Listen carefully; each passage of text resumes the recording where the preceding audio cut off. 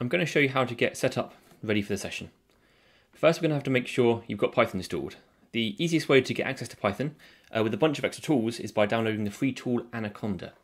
So if you first go to anaconda.com, click on the download link up there in the top right hand corner.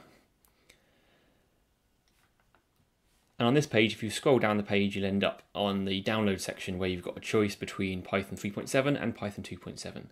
Make sure at this point you click on the Python 3.7 version, not Python 2.7. Click the download link and follow through the installer, and once you're all done, go ahead and launch Anaconda Navigator. Anaconda Navigator will look something like this. We'll be using JupyterLab in this session as it's easy to get started with, but if you have another setup using something like PyCharm, Visual Studio Code or Spider, that's absolutely fine. Feel free to go ahead and use those. On the JupyterLab tile, click on the Launch button and it will open up a window in your web browser, which will hopefully look something like this. It might take a few moments to launch. Now I'm going to go through and show you how we're going to set things up in JupyterLab for this session.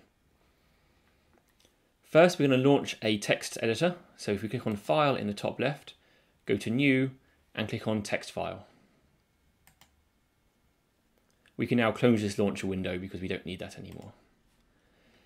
Second, we're going to launch a terminal. So we go to File again, and once more New, and go down to Terminal and click that. Finally, we're going to launch a Python console. So if we click on File, New, and the top value there is Console. This should pop up a window asking you which kernel you want. If you're asked this, make sure you select Python 3. Now we're going to make sure we lay this session out so it's going to be easiest for us to use. I'm going to minimize this area on the left here just to make a bit more space on the screen, and I'm going to maximize this window. The way I like to have things laid out is with the text editor on one side of the screen and the areas where I run code on the other. So to do that, I'm going to click and hold on the tab of the console, and as you do that and move the mouse, you'll find that a blue box appears. If you move that to the right hand side of the screen and let go, you'll see it's laid out side by side. I do the same thing with the terminal, click, drag, and hover so that it completely covers the console on the right hand side.